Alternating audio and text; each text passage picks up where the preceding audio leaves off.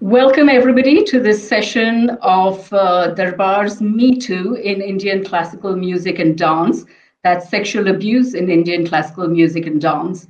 We have audiences joining us from India, the UK, where this is being broadcast from, and many other parts of the world. Now, following on from the allegations of sexual harassment by young women, and it was mostly women, in India and the United States against some senior Indian classical musicians, Darbar believed that this year's Women in Music session, which is an annual feature of Darbar actually, should focus on this particular subject. We're delighted that we have a very distinguished and vocal panel to discuss these matters with us. The session will last for 90 minutes. We have an hour for the main session. And you'll hear from all our panelists at that time, but please keep sending us your questions because there is a question and answer session of about half an hour at the end. Darbar's team will be collating the questions and putting them to me, and I'll put them to the panelists at the end. If you have any questions, please add them into Facebook comments on the Darbar Facebook live stream. Okay, our panelists today are Swarna Rajagopalan, who's in Chennai. She's a political scientist by training. Recently, her work has centered largely on issues relating to women, peace, and security. She also writes on politics and now runs a non-profit research center, Prajnya Initiatives, for peace, justice, and security. Swarnaji, can you tell us a bit about Prajna's work? We began thinking that we needed to create awareness around gender violence simply because people would behave like it wasn't a problem anymore. And that's really where you begin to change, by getting people to acknowledge the problem.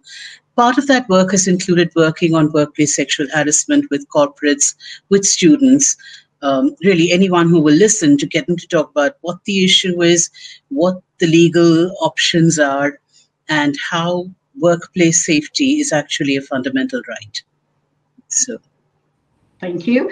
And Sangeeta Sivakumar is a Carnatic musician, educator, and social and cultural activist.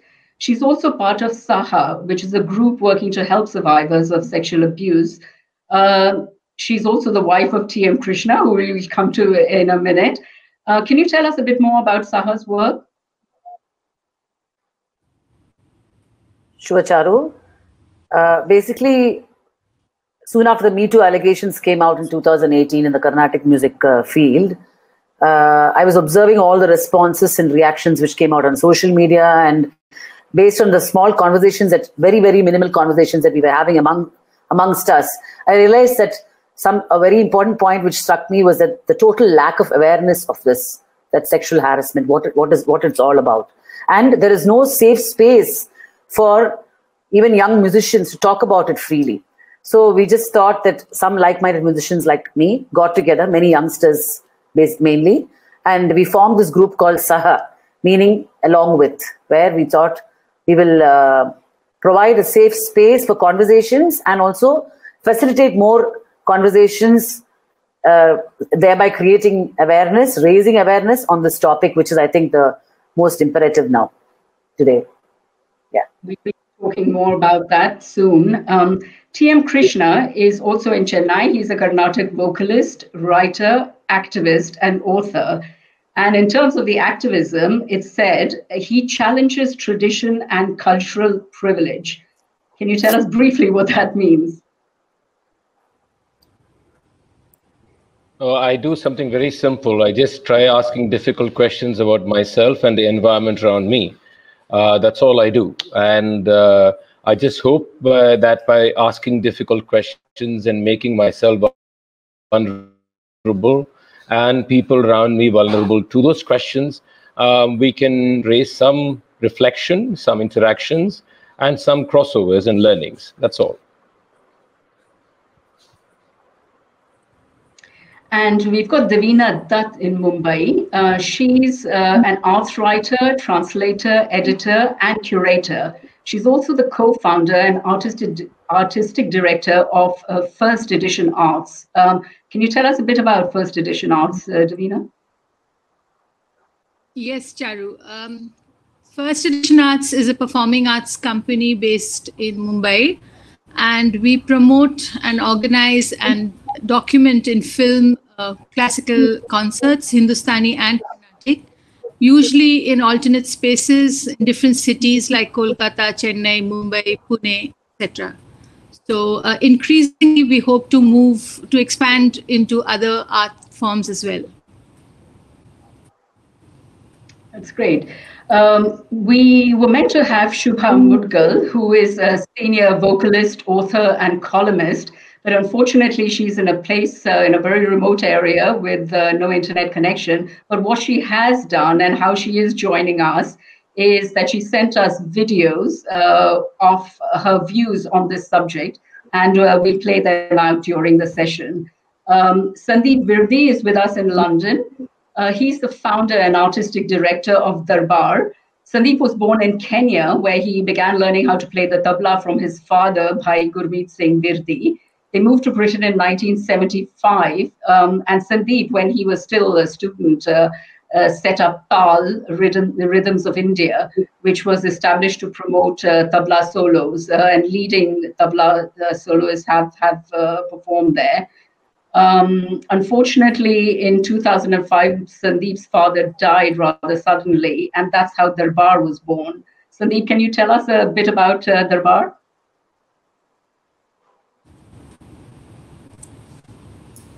Yeah, sure. We're a UK-based charity. We promote Indian classical music and dance, and we have 3 streams of work that we deliver. One is our live events. We have an education project, and we do quite a lot of digital work with both television and social media. And as an organization, whilst I'm the face of the organization and you see me standing on the stages and blah, blah, blah, I have a board of trustees who I am answerable to, and I work with a very small but very dedicated team who support the work of Darbar. And you've received an OBE, an Order of the British Empire, from the Queen for your services to the promotion of Indian musical heritage in the UK.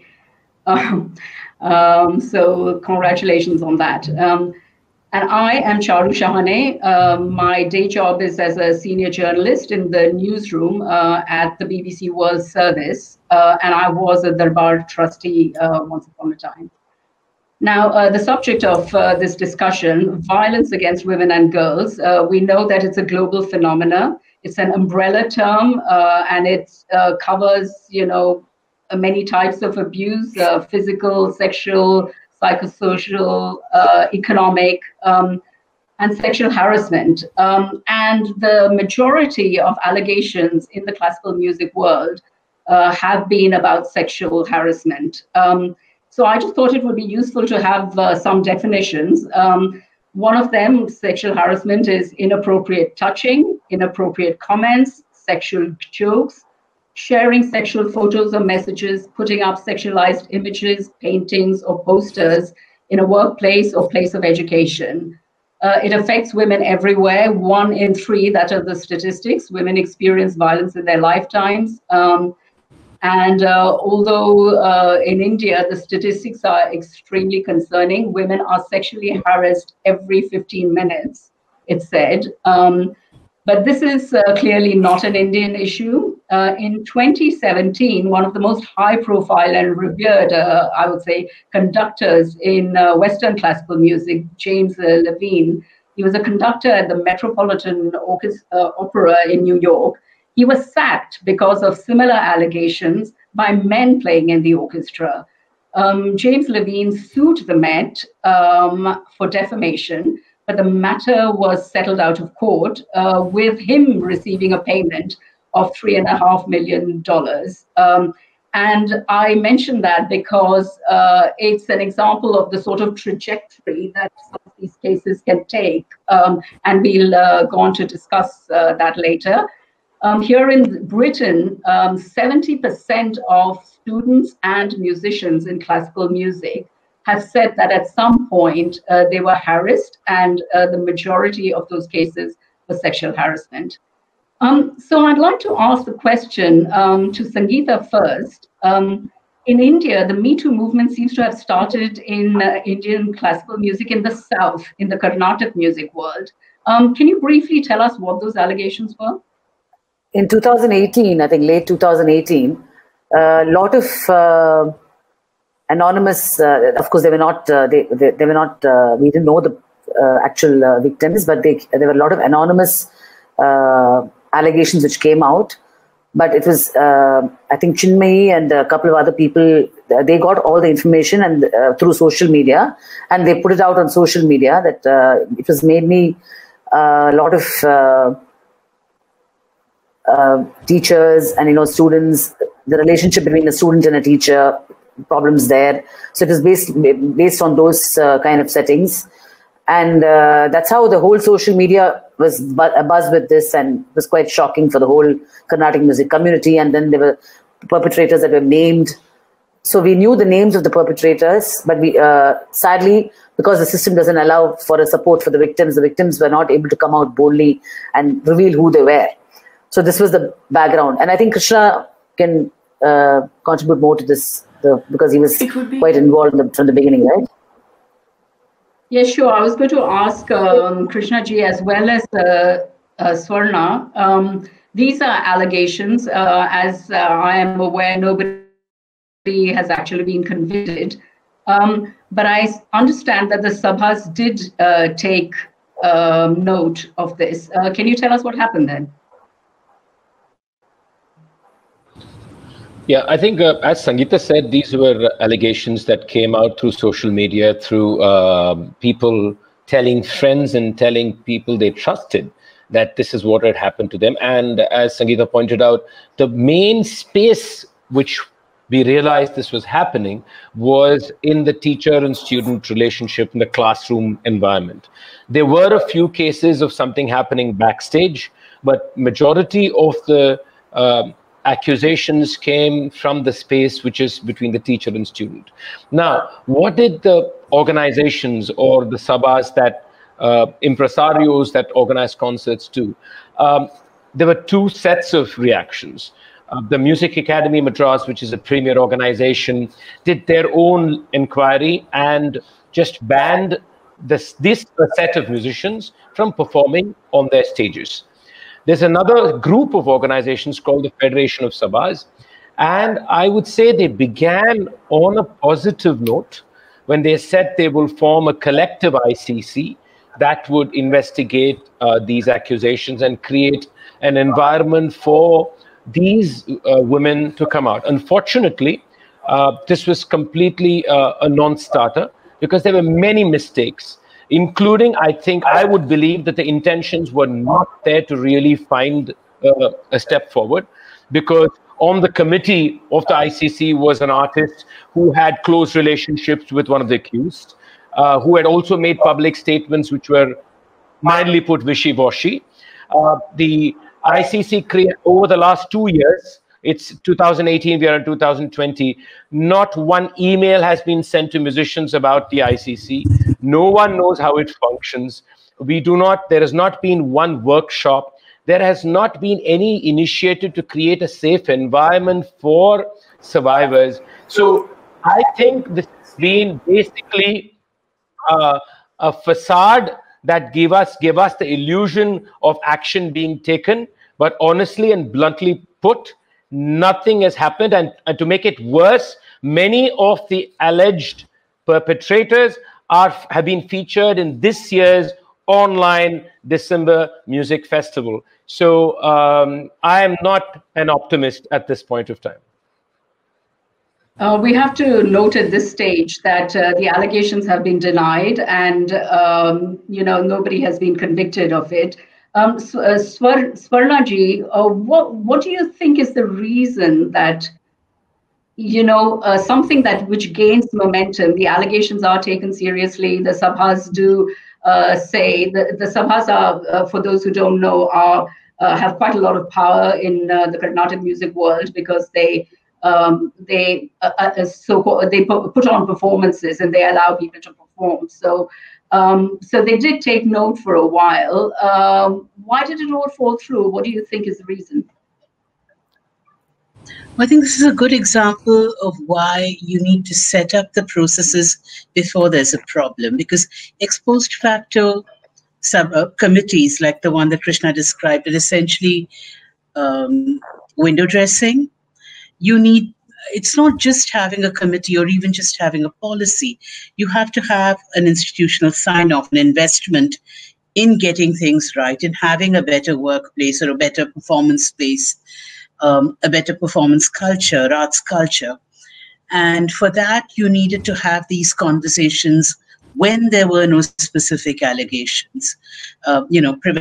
Prevention is always better. When these allegations came out, there was a hurried attempt to put these solutions together to appear as if you are resolving the problem. So I agree with Krishna.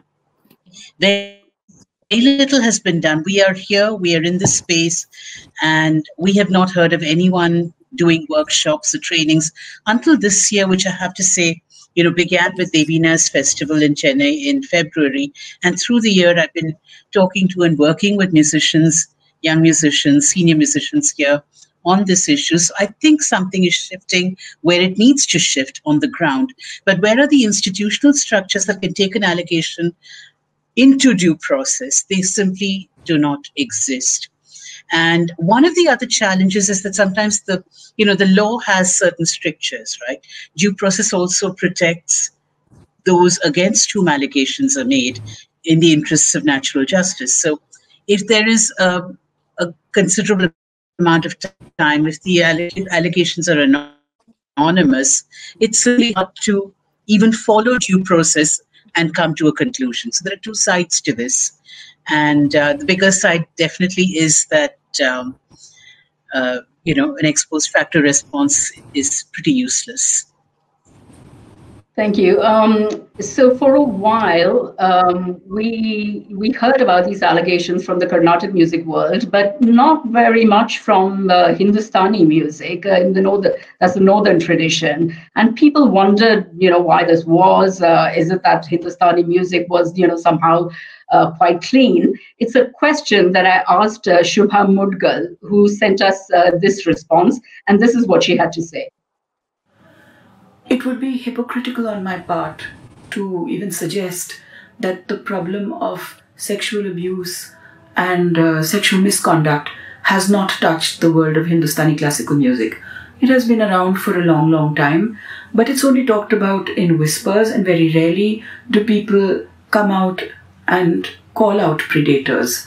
When that happens, there's usually a bit of gossip and scandal for a short while, but no real discussion on how to solve the issue and how to deal with the issue, or how to support survivors and victims. But it has been around for a long time. In fact, all the problems that beset society in general can also be found in the world of Hindustani classical music. So if there's parochialism, casteism, exploitation, sexual abuse, sexual misconduct that is rampant in society, it's not possible that it would not touch the world of Hindustani classical music, and this sort of hallowed space would remain completely untouched by these issues. Devina ji, so, just when we thought it was pretty strange that there were no public allegations of sexual harassment in Hindustani classical music world, along come, a slew of allegations against senior figures in the Drupad Sansthan. It's important to say again that they were strenuously denied by the accused individuals, and nobody has been arrested, let alone convicted of a crime. Can you tell us the latest on that? What's happened there? Well, yes, I think when allegations surfaced for the first time a couple of months ago at the Drupad Sansthan in Bhopal, the sheer, the numbers of victims, survivors who came forward wanting to share their stories, and it all begins on social media because, that gives you some kind of safety in the absence of a real safe space. So I feel that the way that this case has developed is largely also due to the fact that these allegations surfaced during the times of COVID, when the live music scene was in limbo, and the digital, the digital scene, the digital exchange of concerts, etc., the platforms were sort of on the up. And this gives a certain degree of increased anonymity. It also challenges and disrupts some of the traditional hierarchies, some of the traditional power structures. It also empowers a whole lot of people simultaneously. And that is why these allegations came out in such big numbers, and they refused to go away. Initially there were defensive statements issued, and but it didn't go away. Also because earlier when there were allegations made, they were usually by a lone victim. It's always easier to, intimidate and frighten off a lone victim. In this case, there were many survivors. There was also, having personally spoken to some of the survivors, I can tell you that the sheer depth of depravity of some of the accounts being shared, it just made it very, very difficult to go away. And although everything was attempted by those who were accused of these allegations, and the fact that students came together, the community, there was at least some sense of a community forming online.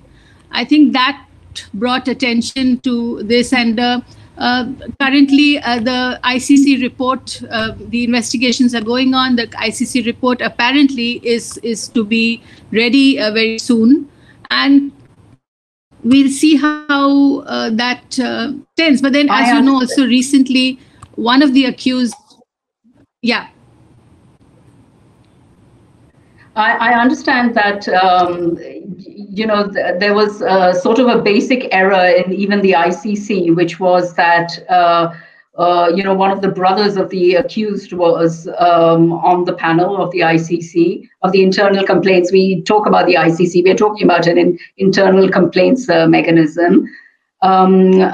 And there were those kind of errors, which, to my understanding, is what leads to women being very reluctant to come out with allegations and to try and pursue a case. And I talked to Shubha Mudgal about this. She was talking about the barriers that women face coming forward with their allegations. Let's hear from Shubha Mudgal again. One doesn't hear too much about cases of sexual abuse and misconduct in Hindustani classical music, perhaps for a variety of reasons. One, of course, is the fact that we seem to be losing faith in the systems that were meant to keep such problems under check. For example, proceeding with a legal case, filing a complaint, proceeding with a case against the person who is abused. All of that takes way too long. It could be decades, and you don't know whether you will get justice. The system has also been known to be open to being manipulated by the more advantaged and powerful. So people feel that that option is not really available to them. Other than that, victims, when they do come out and talk about such issues, very often we've seen that they've almost been looked at with suspicion and with a sense of, blaming them for bringing disgrace to this hallowed world of Hindustani classical music. I've heard a lot of people say, for example, that why talk about it now after so many years? Or what do they hope to achieve?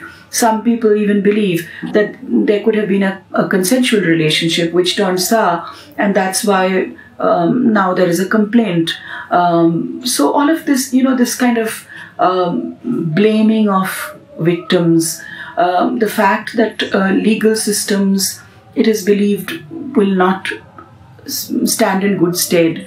All of this, I think, finally makes people feel that there really is no point in making a complaint and coming out in the public with a complaint, because it's just for a short while that there is some discussion about it.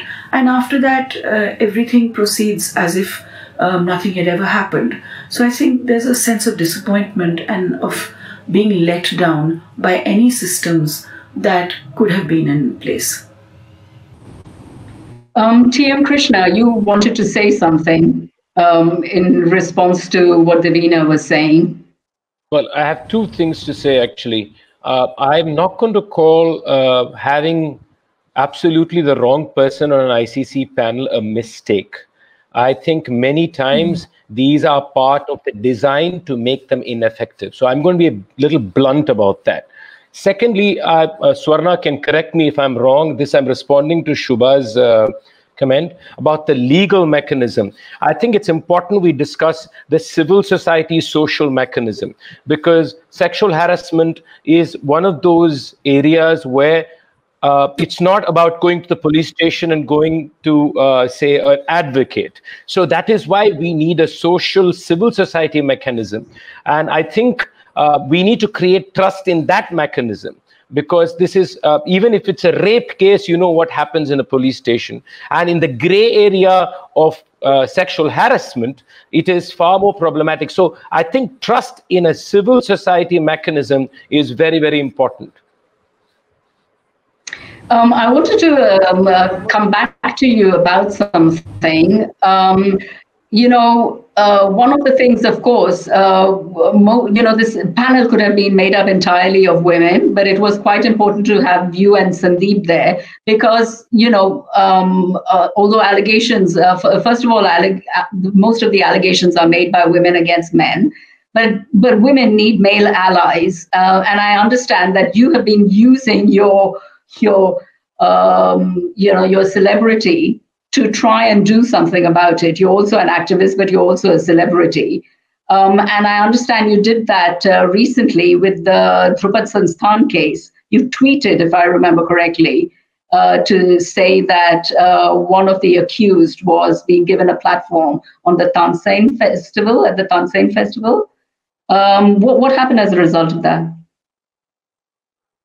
Okay, I'm not going to take credit for that. It's a bit too egoistic to think that you made that impact. Nevertheless, I think it was quite a ridiculous situation where one of the accused from the Drupad Sansthan, with many accusations that have come out, and with an ICC committee which has not yet come to a conclusion, was being featured in a Tansen Samaro in Gwalior, which came under the state government of Madhya Pradesh.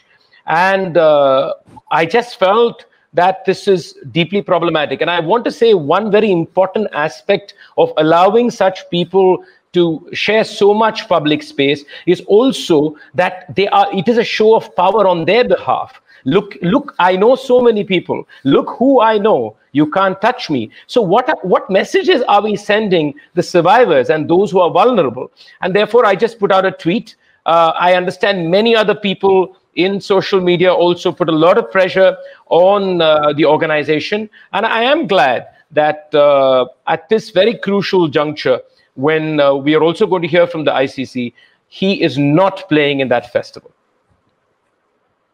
Again, we have to say that he's denied the allegations. So it brings me on to another point, which is, should the artist be separated from the alleged predator? Yeah, go on, Swarnaji, yes. I just wanted to distinguish between the various processes. The first is the one that Shubha Mudgal referred to, which is the courts, the police law, which takes a very long time. But the civil process, the ICC in-house process, there is actually a 90-day limit. Also for the complaint, once the complaint is accepted, it has to be heard and the report has to be filed within 90 days. Of course, sometimes committees take longer, but that is some sort of check on that endless process. You can stack the committee in your favor, all of that. All that is true. The third is a civil society sort of process. And I'm not sure, I'm less optimistic than Krishna on that because I think, where is the authority, et cetera, but that's a different discussion. I just wanted to clarify that the ICC process is different from the endless court process. Are things particularly bad in India? I was wondering because, I alluded at the start to lots of allegations in the Western world, but is it something about the way Indian classical music is taught, say the Guru Shishya tradition, where a student often lives in the house of the teacher? Does that tradition make it particularly bad? Sangeeta ji, I'd like to bring you in here. Yes. In fact, I also wanted to add a little to what Krishna and Swarna said earlier, which is also connected to this point. I think the very important thing that all of us must realize as part of this community, as the Carnatic music, we all belong to this Carnatic music ecosystem. The very important point is that it's an unprofessional space. It's not like a workplace so even if you have allegations of sexual harassment, I think, as you all know, if it's an office or a corporate, or again, Swarna will have more details to give on this point, but there is a system in place. There are actual procedures where the perpetrator can be punished in the right way, and there's a committee to see it and all that. But in this, the Carnatic music ecosystem is such an unprofessional space, and all of us can't deny the fact that the larger problem of the extreme patriarchy and the misogyny and that plays a huge role in these problems of sexual harassment. So coming back to the Guru Shishya Parampara, it's a very complicated situation. In today's world, the students don't necessarily live with the gurus like in the earlier days. But having said that, they do spend a lot of time at the guru's house. So where a girl comes to learn from a established musician, and she comes with so much of awe for the person, and she's so much of respect for the person, for the guru, and initially they are coming from very far away, because they've heard of her. It's literally like your idol that you see on your screens and you go see on the stage, and then you actually end up going to that person and learning from him, and then you become part of that family, part of that household. You're hanging there most of the time, and that is where I think it is so important that the guru should not abuse his position of power.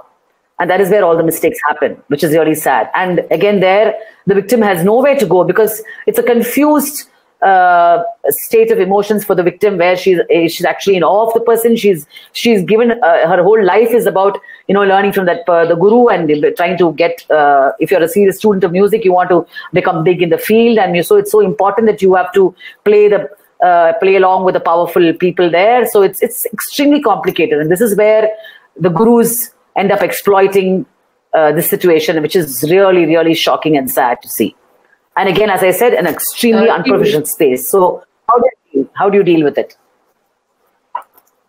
Well, T.M. Krishna, you've actually suggested something quite radical, which is to abolish the Guru Shishya tradition. Can you tell us why?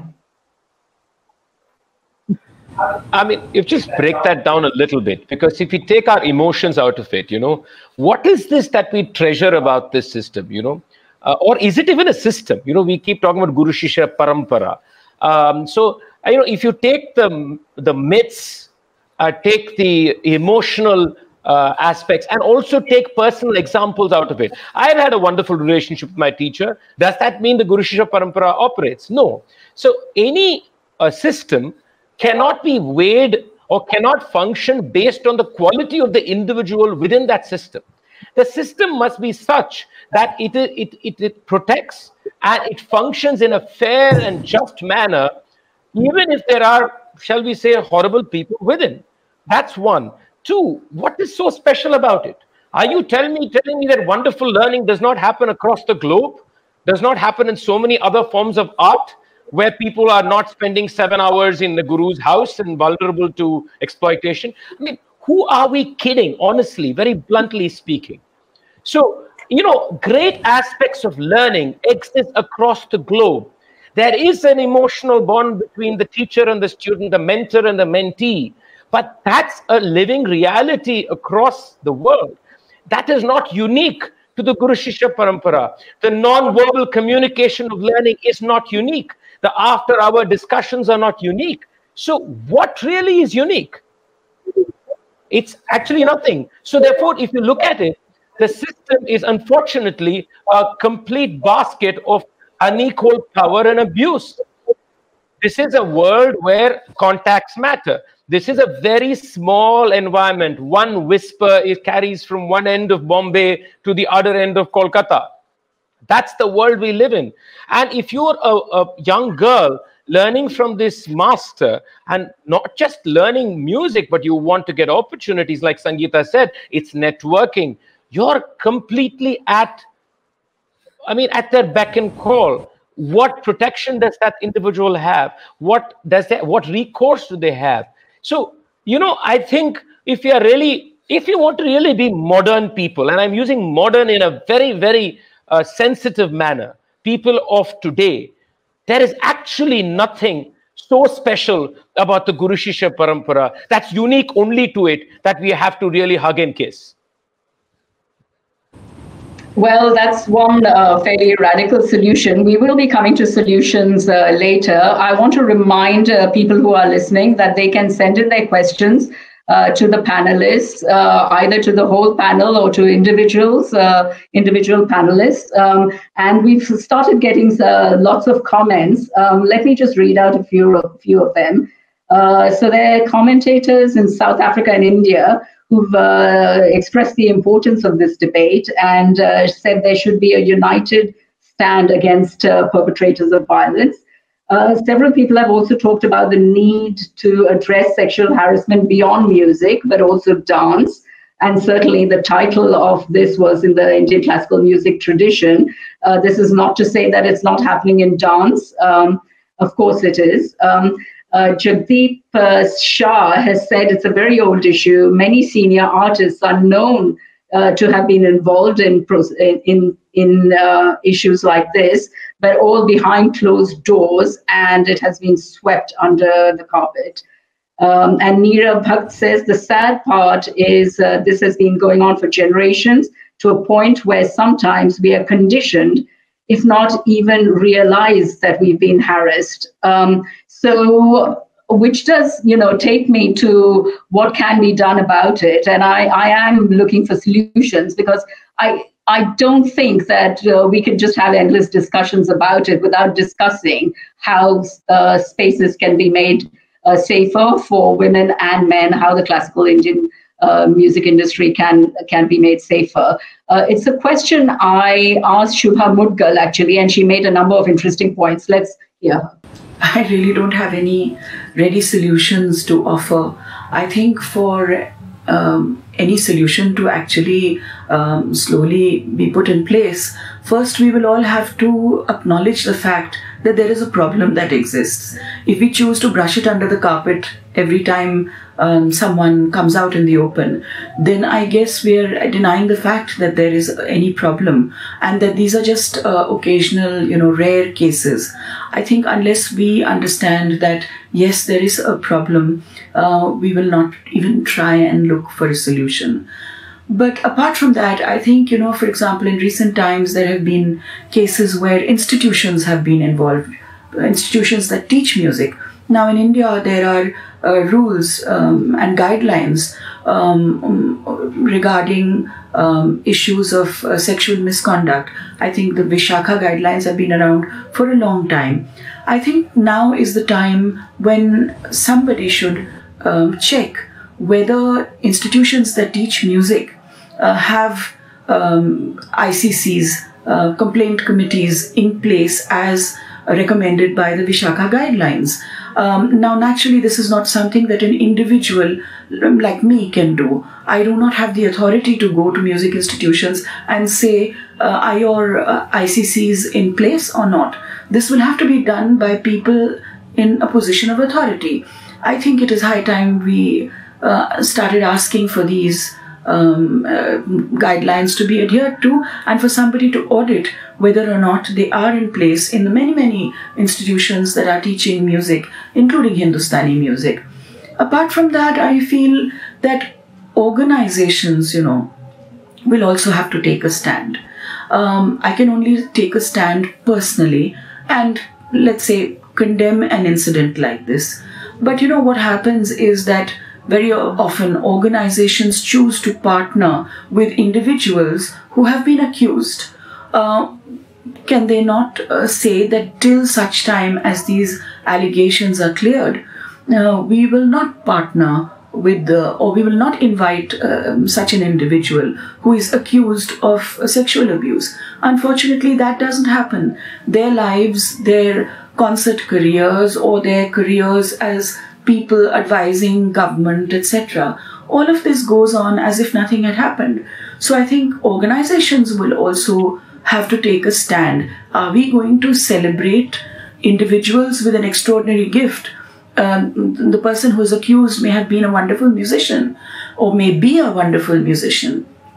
Are we going to say that the life and the music of an individual are divorced from each other, and therefore we can continue to invite them for concerts, can continue to celebrate the work that they have done in the field of music and completely ignore this? I think it's high time we took a decision and organizations take a stand on whether or not they would like to partner and continue working with individuals like this, at least till such time as they are cleared of these allegations.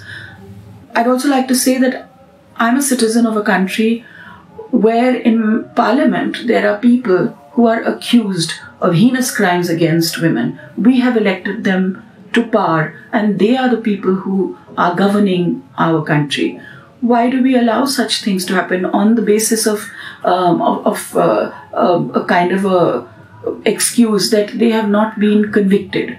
If you keep on doing this, if you keep on saying that till such time as the allegations are proved correct, they cannot be removed from office, I think this is giving them a chance to continue their lives and for victims to feel unsafe for the rest of their lives, because the legal process takes a long time, and that means you can actually spend a life in public, in service, without anything ever disturbing you at all. We'll have to rethink this. I'll come back. I'll pick up on some of the points that Shubha Mudgal has said, but I'll just like to read out a few more comments. There are a lot of commentators actually disagreeing with dismantling the Guru Shishya system. Many have said that their experience has been very positive. And there's Margaret Flavia Trumper from the US, I think. I'm a Westerner and learn in the Indian Guru Shishya Parampara, and I see a lot of difference. I think she means in her music, but that might be specific to my personal experience. But just to pick up on what Shubha Mudgal said on the last on one of the points that she made, should the artist be separated from the alleged predator perpetrator, because they've produced absolutely stunning body of work? Are we just going to bury that body of work, pretend it never happened? expunge it from the records? I mean, it's a question for Swarna as well as for Sandeep, who's got a lot of online concerts by people who have been accused. So first to you, Swarna, and then I'll ask Sandeep as well. The first would be, I think in principle, if someone brilliant has been accused of sexual harassment as an activist, as an advocate, as a feminist, I would say absolutely, while we're waiting for due process or whatever is going to follow, I would want people to say, we will not host you, we will not listen to you. As a fan, I think the question becomes much more complicated because, and I put this out there as an admission because I think that when you admire someone's work, it becomes also a part of who you are. It defines you in some way. So how does each of us then work on that separation? No more will I buy their CDs, no more will I go to their concerts. So it's not just the organizers and the sabas, it's also the person consuming the art, I think. And that makes it a very complicated question. But do artists who are teachers have to adhere to a higher order of moral behavior? I think like all teachers, they do. So I think that that's a really roundabout non-answer to your question. Since we're talking about solutions, let me read out a few comments again before I come to you, Sandeep. There's a proposed solution from a US-based organization, the Indo-American Association in Houston. Says our organization in Houston moved away from hosting artists in homes and placed them in hotels because of sexual harassment of hostesses. That's quite something. And the same organization says, if we hear about the reputation of certain artists, we do not enter or promote such artists. Sandeep, you're a promoter. Excuse my voice. What would you do? I mean, it's very simple. If someone there is an allegation against someone who has misbehaved, harassment or sexual abuse, it's very simple. We do not invite them to perform at the Darbar festival. We also would not do that until the case has been cleared. But what I would say is that this stuff isn't very easy. And then what we do have is a board, and we discuss the stuff with the board. And we've been bringing up issues surrounding women within the festival for a very long time. But coming back to your thing, we do operate, like people were saying that what are the solutions for this? We do actually operate a block list. If we know that someone has been accused for harassment, we will not invite them. If we know through reliable sources that this person has this behavior, we will not invite them. If we find out that someone has performed at the festival and subsequently we find out information about them, we will not bring them to the festival. And this is even if they have not been convicted. I mean, what about the principle of innocent until proven guilty? I'll ask the question of Devina because she is a promoter as well. How do you deal with the principle of somebody being innocent until they're proven guilty? Well, obviously, Charu, on paper, we all want to abide by that principle in every aspect of our lives.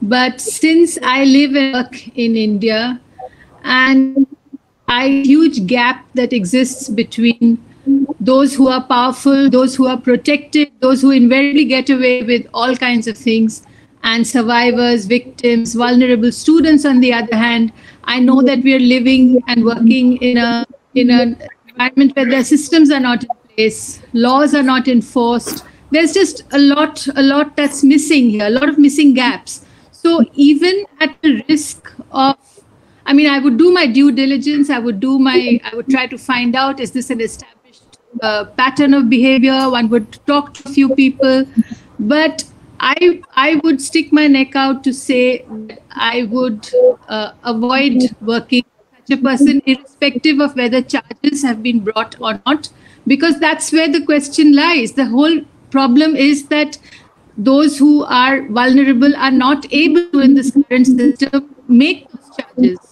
And as an organizer, I'm also a civil society member.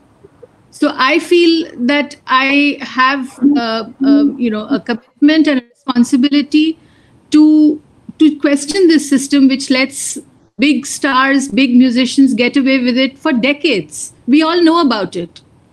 And so I would, even at the risk of later being proven wrong, in which case I'm happy to apologize, I would keep them off my programming list completely, unambiguously. There's no question about that. As I understand it, here in the West, and Darbar, for example, needs artists to sign a contract. So there's some sort of institutional framework within which they operate, which implies that, since there's a legal document, the space might be a bit safer. So I want to ask the question to Sangeeta. Should a guru's home where they teach or a school, maybe even the space under a tree if they're teaching there, be regarded as a sort of a workplace, or will that kill creativity? Sorry, I didn't understand your questions, Charu. So there's, the whole Guru Shishya tradition is quite informal. Should the whole system be institutionalized in some way? Should there be a body which oversees it? Should the space where a guru teaches a student, should that be considered a workplace and therefore subject to the regulations that apply in a workplace? Or do you think that might kill creativity? Okay. So I will give you a practical answer to it, because having been in this field for more than 30 years as an artist, as a practicing musician, and also as a teacher, I think theoretically what you say sounds good, like even what Krishna was saying, that, do away with the Guru Sishya Parampara and all that. But having said that, this whole concept of institutionalization, for example, it is not, I think all of us will agree that the whole, this whole issue itself is so layered and complicated, and there is no like a magic solution to these things, right? So theoretically, yes, I am for some kind of a, an institutionalization, or where you can have some kind of set rules so that the teacher, there are some, the teacher and the students are bound by certain basic rules where nobody oversteps the lines. But practically, we have to see how to take these forward, because I think that is the huge challenge for all of us, right? So in fact, that is what if I can just continue and talk about the small discussion that we've been having through our group Saha. Because from the last 2 years after the Me Too allegations came into the picture, the thing that really struck me, it hit me hard in the face, was the total lack of awareness of even what do you mean by sexual harassment, for example. So even when I was talking to my male colleagues, and I'm talking about the younger generation, forget even the older generation. So I'm talking about youngsters who are doing so well today, and and even the top musicians. I'm very sorry to say that none of the top artists in our field have also been able to come openly and even say that this is so wrong, or even engage with this issue in a little more serious manner. So I realize there's such a lack of engagement, lack of awareness, and I think we have to have multi-pronged approaches. So we can start with conversations which also aid and abet these things. So maybe in the long run, we can look at some kind of institutionalization. That's what I would say. Okay, so Swarna, you wanted to comment on that, I believe. Yeah, go on. Swarna, legally, whether a guru is teaching music at home or in an institution, it's a workplace, right? The guru is doing her work or his work, and the student is doing their work. So it is a workplace under Indian law. So, all of those strictures would apply. And there are, for people who are not part of institutions, there is a mechanism available at the district level where they can take a complaint. So it's there. Does it work? Not so well. Okay. Devina, in our previous conversations, you mentioned the possibility of sort of an overarching representative body, which were you suggesting that might have a sort of a policing job to keep the industry safe? What did you mean by that? No, I mean, I just think that, it's a paradox, but the classical worlds, whether Hindustani or Carnatic, are really very tiny spaces, but they're so divided. I'm speaking now about the Hindustani systems, which I've seen clearly. There's a trust deficit among stakeholders. There's no question of discussing, representing, having open discussions on any issues. There's one party painting the other in horrible colors. The other will respond. I mean, it's just so futile and such a waste. So I just felt that we need to acknowledge that we need a space where we can come together, different members of the ecosystem, and discuss some issues. We don't even have that. Everything is a whisper, a gossip in there. So how on earth are you going to build any kind of consensus, any kind of serious analysis of what needs to be done, what is wrong? And when will people begin to see that it's in our large interest to come together and address these urgent issues? I mean, audiences in classical music aren't exactly growing by leaps and bounds. You don't want this ecosystem to get a worse name. You want it to also get in other listeners from other walks of life, other art forms. It's not happening at the rate at which needs to. Why? Because there are some things that are lacking within us as stakeholders, as members of this ecosystem. And unless we find spaces, whether it's, I'm not very much in favor of one large overarching body, but maybe smaller clusters, smaller federated organizations which can then come together, just use the cooperative society as a model maybe. I don't know. But look at these things seriously. Talk, discuss without fear and without pressure.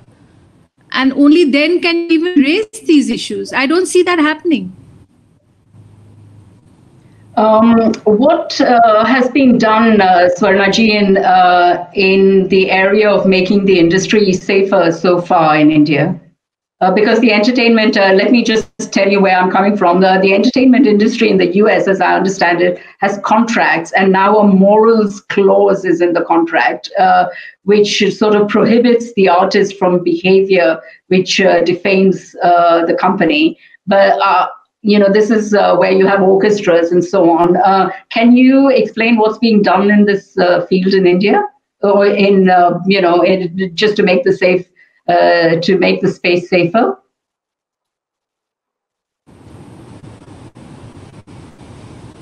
I'm afraid we've lost you again. Your sound has gone again. Let me just read a few more comments. So let me do that first and I'll come back to you. The Indo-American Association from Houston again says you can't expect organizations like Darbar to become the judges in a public court. Sarah Day says one must also consider whether it's safe to condemn an artist before the justice system has finally concluded its investigation. And we'll come to questions in precisely 2 minutes. So Swarnaji, you were saying, yeah.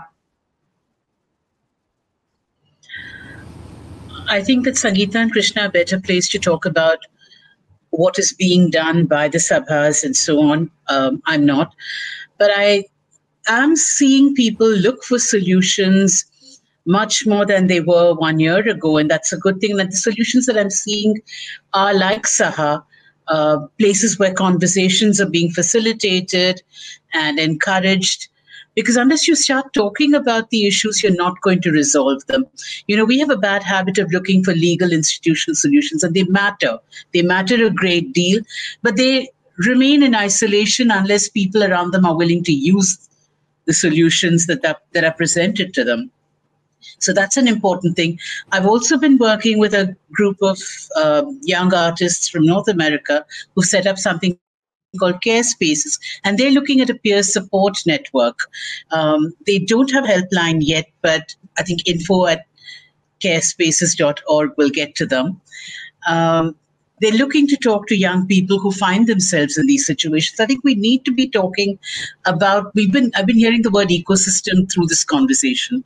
What is that ecosystem? That ecosystem is all of us as well. So, and Shubha Mudgal made a very good point about how we vote people into power who have been accused of sexual crimes.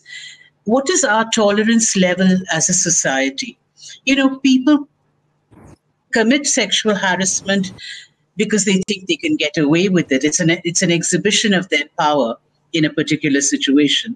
So what is our, as a society, are we willing to say this is enough?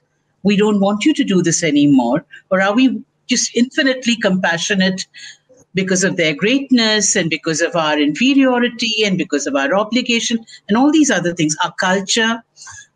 So really, I think I come down full circle to really who we are and what we decide to do. Every member of the community, not just sabas, not just laws, not just, artists, but everyone needs to be having this conversation. And I see that happening now more than I did 1 year ago. And thanks largely to people in this group.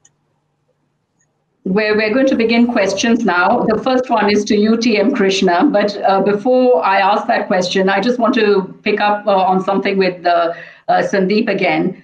Sandeep, you have got a bank of music concerts that were given by people who now have serious allegations against them. Are you going to remove that? And are you going to make them unavailable to the public? I think that's a good question. It's a difficult question to answer right now, but it is something that we are reviewing with our board on what the next steps will be. But I would like to just bring in it's a complicated debate. Probably needs another session about the art that artists create, and then what happens after you find out whether they have been responsible for harassment or sexual abuse. So it's not a simple case of just yes or no. I think there's also the implication that if you have a recording of someone, I'll give a slightly silly example of if someone is playing tanpura with someone and they've been accused of sexual abuse and you take down that video, the main artist and the accompanying artist will suffer from that. I'm just giving you an example that these things are not straightforward. Also, I think there is something that people can do is actually just to stop listening to those recordings. But I want to bring the subject outside of the Indian classical domain. If you look at the global issues, you've got some really, really big stuff going on, like R. Kelly. He remains in prison for the history of alleged sexual abuse, and his trial will begin in September 21. However, Spotify removed his content. But Spotify is a platform for sharing other people's content. The actual people who own that content have not removed it. Now, the same is, for example, John Lennon, who has admitted that he beat up and psychologically abused women, and he was part of the Beatles. Now, it is possible for you to go and get the Beatles stuff. It's not been taken down. Michael Jackson was accused of molesting underage boys, as Elvis Presley's wife was just 14 when he started pursuing her. David Bowie had sex with a 15-year-old, etc., etc. So these things aren't as simple as just you take it down or not. I've been looking at museums who've got pieces of art really of national significance.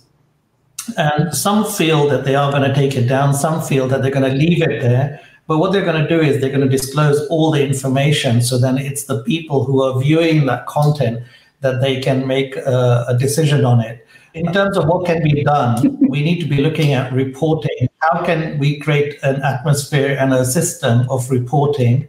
How do we make the industry safer? I think there's a role for the Sangeet Natak Academy and the ICCR. They are the government bodies of arts in India. major festivals like Savai, Saptak, the Music Academy in Chennai need to be hosting more sessions like this one. Darbar is not there as this session is not about us judging people. All it's doing is making it creating awareness for this subject matter.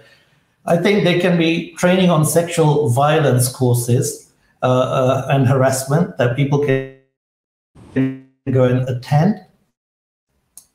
In Darbar, we have to follow both Charity Commission and Arts Council guidelines. So we have developed over the years a zero tolerance policy. We have a behavioral code of conduct that we adhere to. We have a safeguarding policy. We have a whistleblowing policy.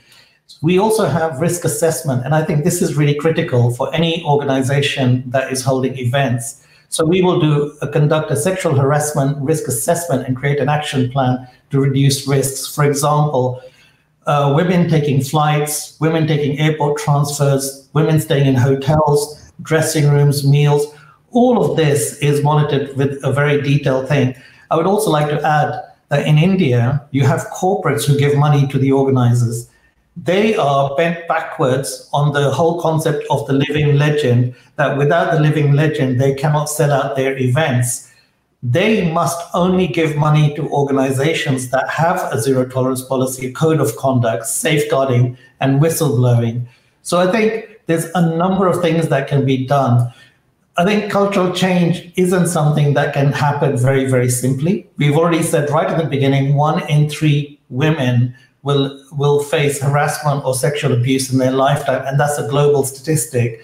So changing the hearts and minds of individuals is difficult, but it's not impossible. What we have to do is take bite-sized steps to take it forward. I'm glad I didn't stop you speaking, Sandeep. That was very useful because it's actually a checklist of everything organizations can do, and that's really useful. That's really helpful. There's a question to you, TM Krishna. When you talk about, it's from Ragini Pasricha. She says, when you talk about civic social mechanisms, can you say a bit more about what you have in mind? Because trial on social media can be very dodgy. No, I was not talking about trial on social media. I think we did talk about it. I think Swarna did, about the ICC, the possibility of in fact, the condition that every organization needs to have an internal committee that looks for cases like this, which people can come to if they have been harassed in any manner. There's also the idea that Devina also suggested, could we have a collective clusters of such organizations, say city-based or art form-based? So these are the mechanisms I'm talking about. And these mechanisms have come from law, by the way. They've been passed in Parliament. There are rules for it. But there is also the other set of social civic mechanisms, which Sangeeta spoke about, which is about how do we create greater awareness? How do we create more conversations? How do we engage in this with greater nuance?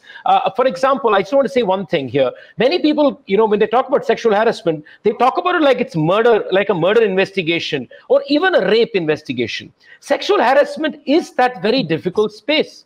You get a lewd message from somebody, that's harassment. And uncalled for touch, that's harassment. Now, so when you investigate something like this, even the nature of investigation changes. I think those who throw these lines in social media must understand that the nature of investigation itself is far more complex, far more sensitive, far more understanding of the larger space occupied by the individual and of maybe other cases that come up. So this, when I talk about social mechanisms, I'm talking about both awareness, safe spaces, creating resources, all that, at the same time, trying to make these ICC functional, which means some honesty and integrity among the community members to truly do something about it.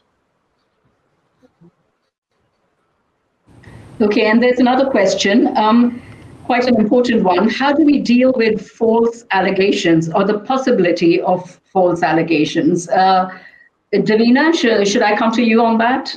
one cannot say that there won't be any false allegations. But I'd like to say that, in my opinion, judging by my experience, I don't think, I mean, the whole process of making a charge and going through with it, facing condemnation, losing concerts, losing career opportunities, getting marked for life in some cases, it's not pleasant at all. I don't agree. I don't think that these cases would be made up by and large. But I'm not saying that there won't be some cases. By and large, and I've often heard people say, by and large, they would not be. But what is the due process that needs to be followed before you say decide to take away concerts from somebody? As I said, as an organizer and as a civil society member, I believe that such cases would be very, very minuscule, and that my general principle would be to go with to believe what is being alleged, at least prima facie. And I'm hoping that, yes, there should be institutional laws, systems, all of that falling into place to establish the truth. But like Krishna also said, like Swarna also said, establishing the truth is notoriously difficult in a space like this. And that is where the problem arises, especially when you don't have robust social environment, where you don't have proactive systems and individuals playing their roles, the checks and balances in a society. So I mean, I've often heard people say that, a lot of these women are in consensual relationships. In my experience, the consensual relationship always boomerangs and is bad for the women involved. I don't see the popular star aging a day or losing anything. If it's consensual, how is it that the women who are part of this so-called consensual arrangement are the ones who don't do very well? Their so-called, if at all that was part of their agenda, their attempts to get career trade-offs don't really work out. Their marriages get broken, their relationships go south. So I'm not sure that I agree with the severity of that claim. And like I said, we should all be guided by rules, systems, institutions, and I'm hoping that will weed out whatever few aberrations that there are. So the Artists Against Sexual Harassment Anywhere, Anytime, ARSHA, an organization, has collected nearly 300 signatures on this statement. This is a message that we've got coming in, which is asking for implementation of the Sexual Harassment Act, sensitization training for musicians, teachers, and others in the industry, and barring musicians accused of sexual abuse from performing unless exonerated by a competent legal authority. I know TM Krishna, you wanted to come in here. So I just want to say one thing, about this whole bogus notion that there'll be so many complaints that these women are purposely going to be targeting men. This is this huge smoke screen that patriarchy is throwing at us. And I want to say something. When in 2018, all the allegations came out, for 3 weeks, there was an Twitter account which had allegations against me for 3 weeks. So they kept putting on tweets saying all kinds of things for 3 weeks. I didn't do anything. I spoke to my lawyer and I basically waited to see. So I just want to say, and that allegation just dissipated. That account doesn't exist anymore. So I just want to say, what are these men scared of? And if there is an allegation, come out there and you need to be investigated. Very simple as that. And we have enough cases to show that when false allegations came, they finally break down. They don't add up. So let's stop throwing this bogey on everybody. It's a big bogey here. I'll just say very quickly that we do workshops and sessions on all forms of gender-based violence. And this is actually a question that comes up every single time. The question of false allegations. The thing is that it is really difficult to make an allegation. The opportunity cost of speaking out about sexual or gender-based violence that you've experienced is so high in patriarchal society that the possibility, the probability that somebody will maliciously or frivolously make a complaint against another person is actually fairly small. And yes, that small percentage is unfair. But, there are also people who don't observe traffic laws. There are people who commit murders regardless of laws against murder. All laws are abused and violated. So why is it that we are particularly sensitive to the creation of norms and regulations around sexual and gender-based violence? Yes, there's a comment from Kritika Dirgangi who says the Indian classical music world cannot grow if we keep it separate from the issues of society. There's a tendency of gurus to say that we don't need to care about worldly issues. Music is our only concern. It's incorporated from a very early age. Another suggestion for a solution is from Alexandra Templier. Maybe content can remain available, but artists taken away and their royalties taken away. And Arshia Sethi actually has a question for Sandeep. Mr. Virdee, it doesn't matter what happened in the past. We're concerned about what happens in the future. So is it a yes or no about molesters in your festivals? It's one word to tell us where we stand. I don't know by where we stand. I don't know whether she means people who have done the accusing or people who have been accused. I don't understand from that. So I think she's my understanding is that she's saying that your argument that it's complicated isn't sufficient for her. Do you have a response? Well, the answer is actually very simple, Charu. We would never give a platform to any person who has any record of harassment or sexual abuse. So if it's a known situation about an artist, we would not feature them. And in fact, I've gone further and said that we have a block list, which we maintain of artists that we have triangulated information about through various sources, and we will not invite them to the festival, no matter what they are or what status they are, whether they are a legend, whether they are a great master, whatever their position is, we will not invite them to the festival. So I hope that is really, really clear. One more question. We've got just 5 minutes left. There's actually Standing with Truth / Me Too Drupad Sansthan saying one more issue is that gurus and senior students still engaged in sexual abuses. This is an allegation. I have to say that there have been denials right as we discuss these topics is what this person is saying. Is there any possibility that some kind of body is created which creates a warning system to such people to say, we have been watching you? Sangeeta ji, you haven't spoken for a long time. Is that one you want to take? Or anybody else? Maybe, yeah. Devina? Because about the Hindustani system. A body, yes, but again, like I said, there is a need for all thinking people who are concerned about the state of this ecosystem and its future to come together and address these issues. So yes, how exactly those the bodies would work or what their mandates would be.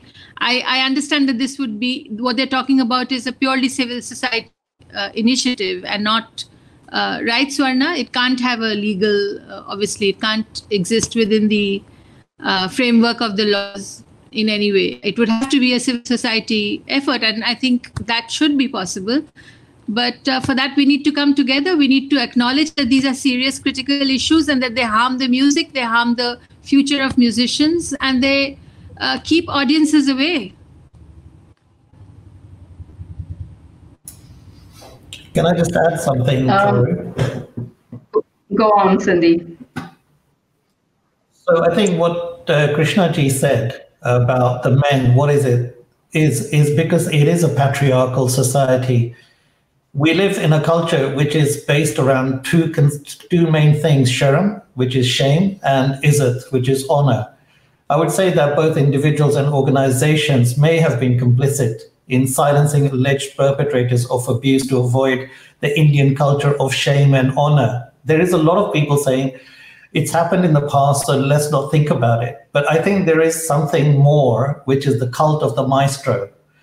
That is a really, really big problem within the Indian classical tradition. Often men have thrived because they yield great power and privilege because they are perceived to be artistically brilliant.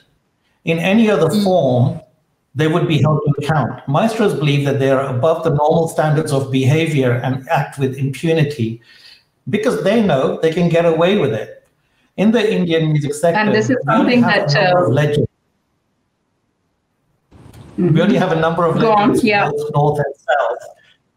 And for the corporates that fund them, this becomes the only commercial viability to sell out their festivals. So what you have is you have a legend or a big master who's brilliant, and then you have the commercial people who come out to sell concerts. Now, in the West, you have Placido Domingo, who's a global opera star, whose ability to sell out a major London venue meant that the venue itself, no matter, even if they had 20 women who had accused him of harassment, they did not withdraw the concert.